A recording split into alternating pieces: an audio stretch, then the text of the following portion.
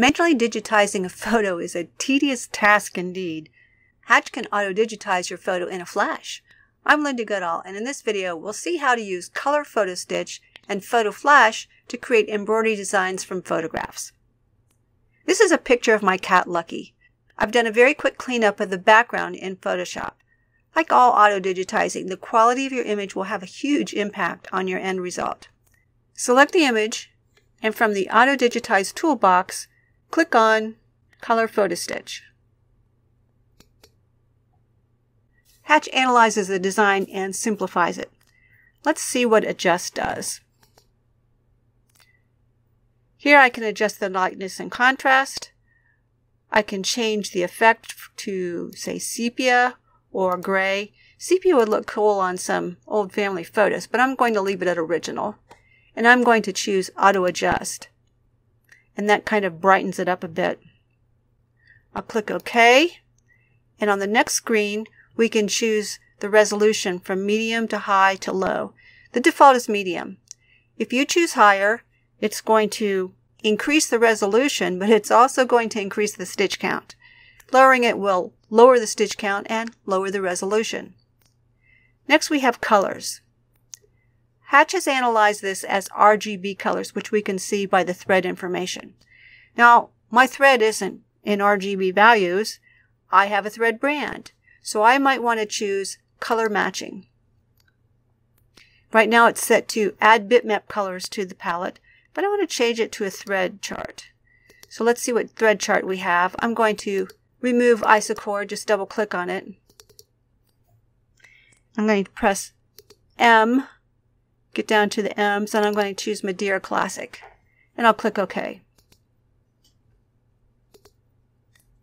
What's happened here is that the colors have been done a closest matched here.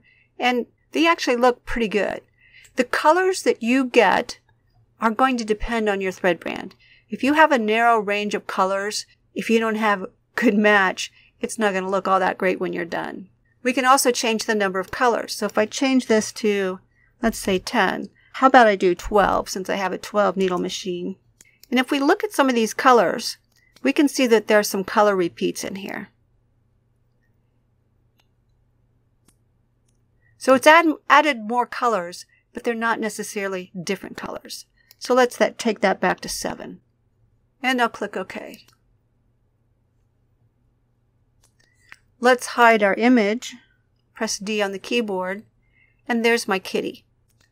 PhotoStitch creates a unique effect, and I rather think of it as an artistic style rather like pointillism. It's kind of one of those stitch effects that looks better from a distance than close up. So if we do a quick player on it, and I'm going to stitch this up really fast, you can see that the stitches somewhat resemble stippling. And it does some layering and backtracking and to build the design.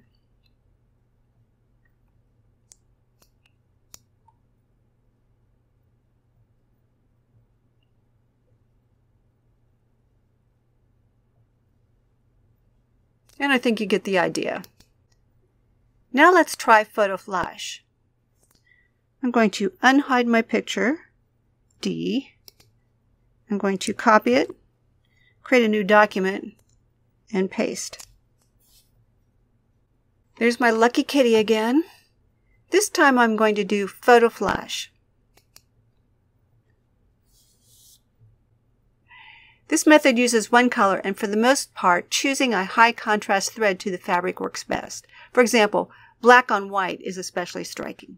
So once again, I'll hide my image, and there's my design.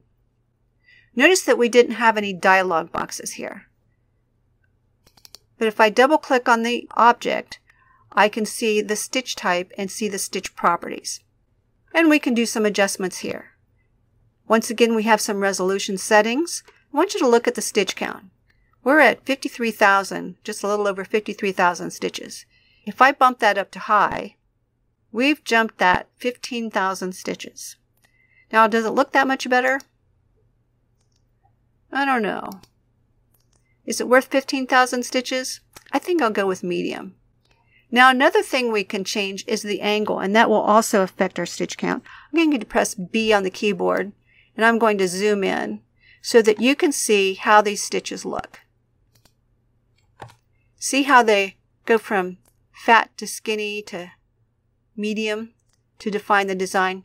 Kind of reminds me of that old dot matrix printer artwork we had back in the 80s. The angle is the angle of the stitches. So if I change that to, say, 80, let's see what happens to our stitch count. So right now it's at a little over 53,000. I'll type in 80. And it's dropped down to 37,450. So that's another way you can control your stitches. I'll zoom back out, press 0 on the keyboard. PhotoFlash and Color PhotoStitch can create interesting novelty effects practically instantly, although they may not be instant to sew.